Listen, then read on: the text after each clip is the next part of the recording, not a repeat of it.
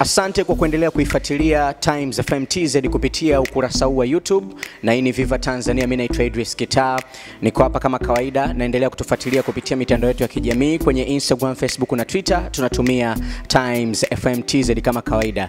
Leo kwenye Viva Tanzania tupo na Seikh Mbonde, Mbonde, ambaye katika wiki hii ama siku za hivi karibuni umemsikia kitrendi sana kutokana na kesi yake ambayo inaendelea baina yake na meneja wa TikTok Connections Tale ama maarufu kama Babu Tale, ambaye pia ni manager wa Diamond Platnumz, ambaye mahakama katika kesi yao hiyo iliamuru kwamba imlipe Seikh Mbonde shilingi milioni 250 tangu 2016, lakini mpaka tunafika 2018 hiyo shilingi milioni 250 alikuwa bado hajalipwa. Kwa hiyo ikapelekea kwamba amri kutolewa Babu Tale aweze kukamatwa na ili taratibu nyingine za kisheria ziweze kuendelea. Tupo na Seikh Mbonde na atatueleza jinsi gani ambavyo hii imetokea.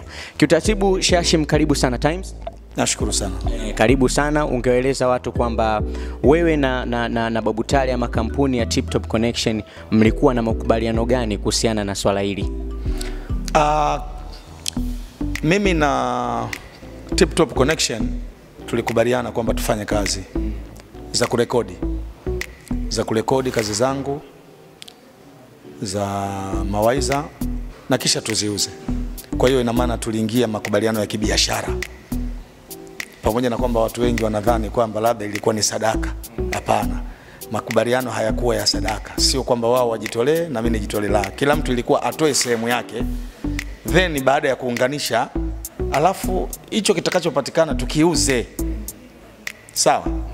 Tuuze, lakini pia ndani yake itakuwa kama ni kusambaza au kueneza imani ya dini. Sasa tulikubaliana kwamba turekodi, ila gharama zote wao watafanya.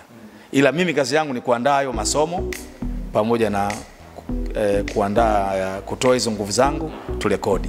Baada ya kurekodi sasa tutaingiza sokoni. Sasa baada ya kuingiza sokoni basi tutakuwa tunaendelea kugawana faida ambayo inapatikana. Sasa baada ya kurekodi, wale walichokifanya ni kwamba walichukua hizo kazi na kuweka email zao, namba zao na kila kitu chao, na wakajimilikisha wao na kuziingiza sokoni, na mimi sasa kunitupa nje na kunisukuma nje kabisa, na kuwa sasa hawanitambui wala hawanihitaji, na kuvunja yale makubaliano, kitu ambacho kwa kweli sikuweza, kikaniumiza, na hatimaye sikuwa na njia zaidi ya kuwapeleka mahakamani, na hatimaye mahakama ikawahukumu, ikawaona wana hatia, ndio ikawahukumu wanilipe hizo hela kama kifuta jasho. Labda Seikh Mbonde, watu wanaona milioni 250 ni pesa ambayo kweli kiakimiliki, lakini labda idadi ya kopi ambazo zilikuwa zimeshauzwa za mawaidha zinafika idadi ya hiyo pesa? Ni vigumu kusema kwamba zimefika au hazikufika, lakini mahakama kimsingi yenyewe ilisikiliza hii kesi, kwa sababu waliohukumu, mtu kama jaji aliyohukumu kesi hii, Jaji Agustin Shangwa, ni mtu mzoefu, mpaka ameaminiwa na amepewa dhamana pale. Si kwamba ni kesi yangu tu ya kwanza, ameshahukumu kesi nyingi sana mpaka na staff, na sasa hivi na amestaff. Kwa hiyo ina maana ni mtu ambaye yuko makini sana. Kwa hiyo mpaka anatoa hii hukumu, ina maana kuna vitu vya msingi amejiridhisha. Kwa hiyo ameona kwamba nastahili kulipwa na kupewa hiyo haki. Na hata wao wenyewe hawaja complain kwamba hizo hela ni nyingi. Hakuna sehemu yoyote TikTok Connection au kina Babu Tale waliorudi mahakamani kusema hapana, tunaona hapa mahakama ikutenda haki kwa sababu hichi kiasi cha hela ni nyingi. Wameamua kunyamaza, na kwa kunyamaza kwao maana yake wamelizika.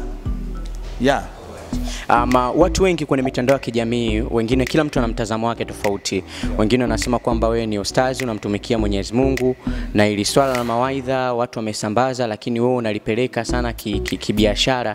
Pengine labda umekiuka miiko ya dini, labda kuweza kufikisha mahakamani swala hili. Huo ni siwezi kuwalaumu. Unajua ni uelewa mdogo sana. Uelewa mdogo, kwa sababu unajua sometime mtu kama anakuwa na uelewa mdogo pia hata kufikiria kwake pia ni kudogo, kwa sababu kimsingi hakuna kitu cha bure duniani. Manake hata hiyo misafu yenyewe inauzwa. Hata Biblia zenyewe zinauzwa. Sio kwamba labda Biblia ina maana hata hayo maneno yenyewe ya Mungu bado huwezi kuyapata bure. Ni lazima utoe hela ndio upate maneno ya Mungu.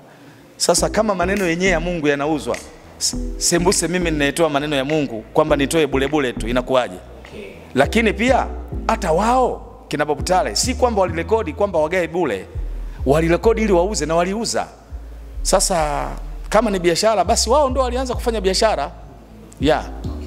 Ama kwa upande mmoja ama mwingine tuzungumzie kuhusiana na kukamatwa pia ama kuchukuliwa kwa Babu Tale, ambapo pia mwanasheria wako alidai kwamba kulitokea nafasi, mkuwapa nafasi kwamba mjue milioni 250 ni nyingi, nyie mnatoa kiasi gani? Pengine labda kiasi gani ambacho nyie mlikikataa kutoka kwao, ambacho labda pengine wangekuwa wamelipa mpaka sasa hivi?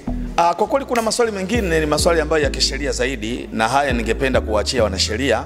Lakini mimi ninachojua ni kwamba hawakufika makubaliano. Lakini pia mimi naamini au ninaona ile nia yenyewe hasa ya kumaliza hili jambo, sioni kama kuna dhamira hiyo. Kuna hali fulani ya kujiamini, labda pengine kuna watu wanaowategemea kwamba wanawalinda, sina hakika wala sijui, lakini ile dhamira yenyewe ya kweli haipo. Kwa hiyo ni swala ambalo tungeweza hata kukaa mezani na tukaweza kulimaliza. Seikh Mbonde, Babu Tale amekaa ndani kama siku 2 hivi wakati akimsubiria wakili ama jaji ambaye ametoa amri ya kukamatwa aweze kurejea kutoka safari ya kikazi ambayo uko nayo. Lakini sasa hivi uko nje, hebu tuambie imekuwaje mpaka ametoka, na ni kitu gani ambacho kimetokea ama makubaliano gani ambayo yametokea mpaka ametoka nje? Mimi mpaka sasa hivi ukiniambia kwamba Babu Tale ametoka, mimi sijui na sipaswi kujua, ila mimi ninachojua kwamba Babu Tale yuko mikononi mwa polisi, kwa sababu mahakama yenyewe ndio iliamuru kwamba Babu Tale aende lock up Central, kituo kikuu cha polisi, mpaka pale mwenye dhamana mheshimiwa Willibrad Mashauri atakaporejea kwa ajili ya kuwaamuru waende gerezani, kwa sababu tayari tumeshawalipia na risiti tunazo. Sasa namna gani ameachiwa hiyo sijui. Mimi ninachojua Babu Tale yuko mikononi mwa polisi, na wakati wote atakaporejea mheshimiwa Mashauri, basi utekelezaji utafanyika, Babu Tale na ndugu yake waende gerezani kama wafungwa. Kwa nini unatilia shaka kwamba huenda pesa yako usipate? Kitu gani ambacho akikupi imani ya wewe kuweza kupata haki yako? Sijasema kwamba sipati pesa yangu, ila ninachosema ni kwamba hakuna nia ile ya dhati, kwa sababu kama hukumu ilitoka 2016, leo tunazungumzia 2018, ni miaka 3 sasa. Ni miaka 3 sasa. Ina maana kama ingekuwa kuna nia, basi kama ingekuwa kuna nia ya kuweza kulipa, wangeweza kunitafuta. Hata kama isingeweza kibinadamu, yapo mazungumzo, lakini huo muda wote hawajanitafuta, hawajakuja, na hatimaye mpaka leo mahakama inawaamuru kwenda jela. Sasa hii inaonyesha wazi kwamba ni watu wamedhamiria. Lakini pia Babu Tale mwenyewe aliwahi kuzungumza na vyombo vya habari na alisema kwamba yeye anajiandaa kisaikolojia kwenda jela na yuko tayari kufungwa. Kwa hiyo hii inaonyesha wazi kwamba hakuna nia yoyote ya kuweza kulipa deni hili. Seikh Mbonde, asante pia kwa muda wako, lakini kabla tujamaliza, una ujumbe gani sasa wa kuweza kuzungumza na uongozi mzima wa Tip Top Connection na Babu Tale kwa ujumla? Una kipi cha kuweza kuzungumza kwao? Mimi ni washauri tu Tip Top Connection, ni washauri tu, ni mshauri kijana wangu Babu Tale. Hakuna ujanja katika sheria, hakuna aliyekuwa juu ya sheria. Hii ni mahakama, hakuna mtu atakayemlinda na amri ya mahakama, na hii ni kesi kama kesi nyingine, na kwa vovote tamgharimu tu. Njia hapa ni 2, njia ni 3. Njia ya kwanza, ama aje kwa ajili ya kutaka suluhu, ama alipe deni kama alivyoamriwa na mahakama, ama njia ya 3 akubali kwenda jela. Lakini aina yoyote ya ujanja haitamsaidia. Shukrani sana kwa time yako. Tunakutakia wakati mwema na mfungo huu wa mwezi wa Ramadhani. Vipi, umefunga? Vizuri sana. Kwenye saumu? Vizuri sana. Wahi kafuturu bashia. Asante kwa kuendelea kuitazama Viva Tanzania. Alikuwa Seikh Mbonde ambaye kwa maelezo mahakama ilitoa hukumu alipwe kiasi cha shilingi milioni 250 kutokana na sheria ya kimiliki kati yake pamoja na meneja wa Tip Top Connection pamoja na Diamond Platnumz, Hamis Tale, Babu Tale. Naitwa Idris Kita. Asante, endelea kufuatilia kwenye mitandao yetu ya kijamii. Mpaka wakati mwingine, bye bye.